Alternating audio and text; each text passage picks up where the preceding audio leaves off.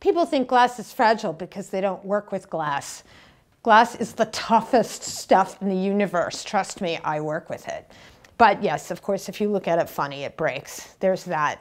It's temperamental.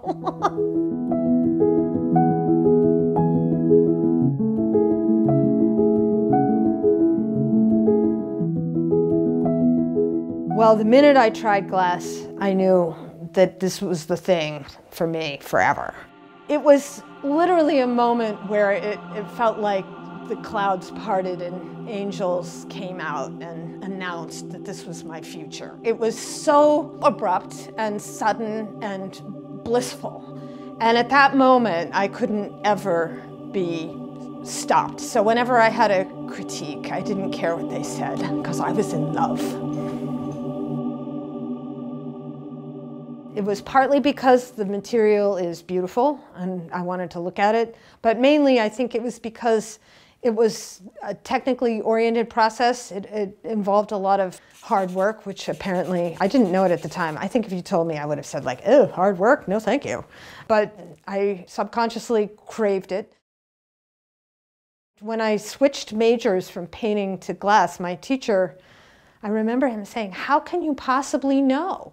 And now as a teacher, when my students say things like this, I think, how can you possibly know? All I can say is, I knew. And I definitely knew.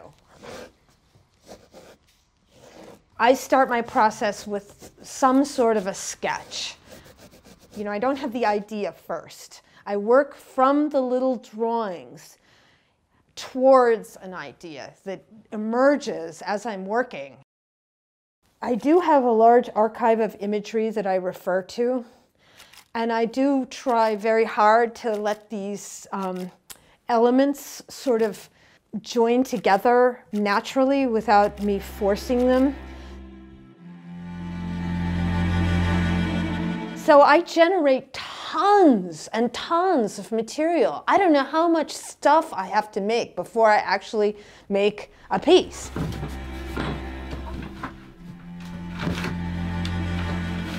The beached whale, I did an actual drawing, a pencil drawing of a beached whale, and then I did, I don't know, 250 Photoshop documents based on it that were all different.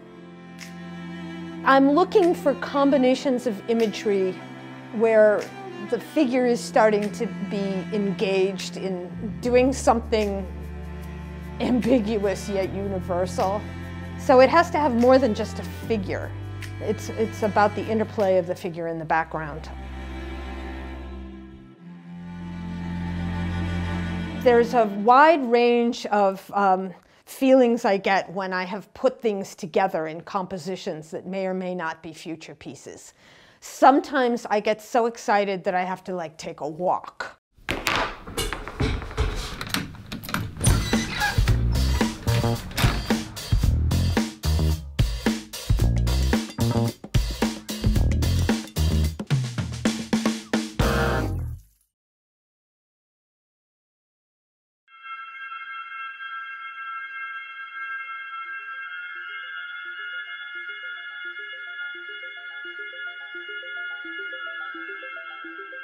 I cut the glass in a very old-fashioned way. I use a little steel wheel cutter that makes a score in the glass, and this agitates the atoms, and then you can crack the glass apart. I further shape the glass on a grinder. It's a router-type grinder.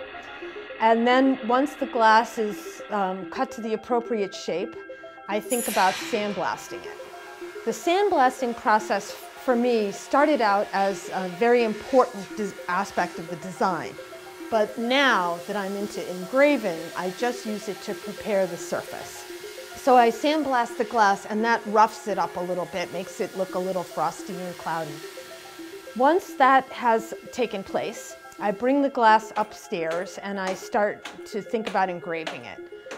I should say at this point that I am using a type of hand-blown glass known as flash glass. Flash glass is characterized by having a very thin veneer of bright color. It's made as a bubble in a hot shop, the way they make any type of hot glass. And it's basically a giant bubble that they smooth out into a sheet. but it has this layer of color on it, and that can be removed. I draw a pattern on it with a magic marker, a permanent marker, and then I go into the glass with tools that are engraving tools. They would remind most people of dentist drills, especially in how they sound. And they make lines. All these techniques have been around forever, but what I do that's different is I do all of them all at once, always.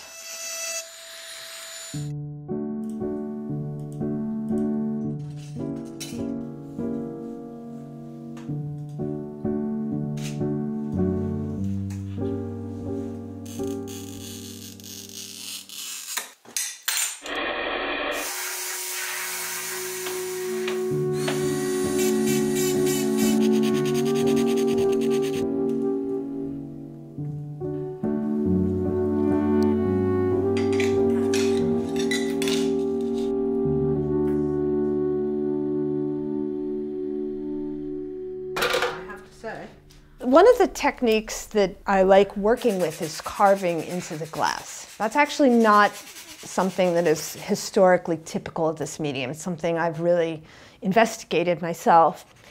So I'm carving into one layer of glass to reveal another color that comes out.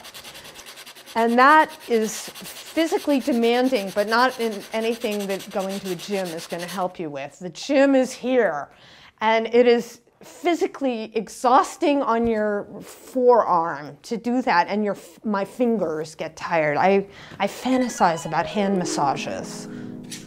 That book, or that book. And then I stack the glass. So if I have a sheet of red on clear, I might also have a piece that's cut to the exact same dimensions that's blue on clear, and I make a sandwich. And that way I have the potential for red, blue, clear, black paint. And there's a type of yellow that is known as silver stain.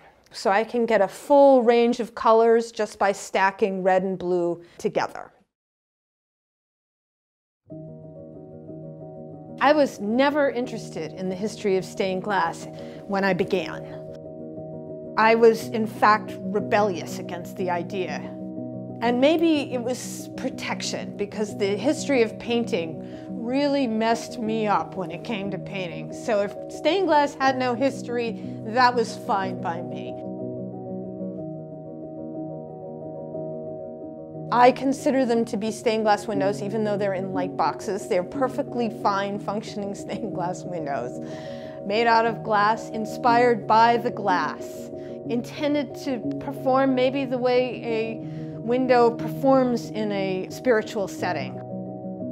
I'm not a religious person, but I understand the function of glass in a church or a synagogue, or whatever spiritual building it's installed in, is to create radiant light, which has an effect on people that isn't just intellectual.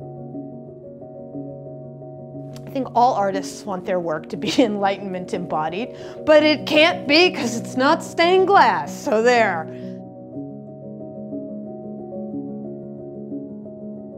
Stained glass shines colored light onto your body. It's a powerful experience.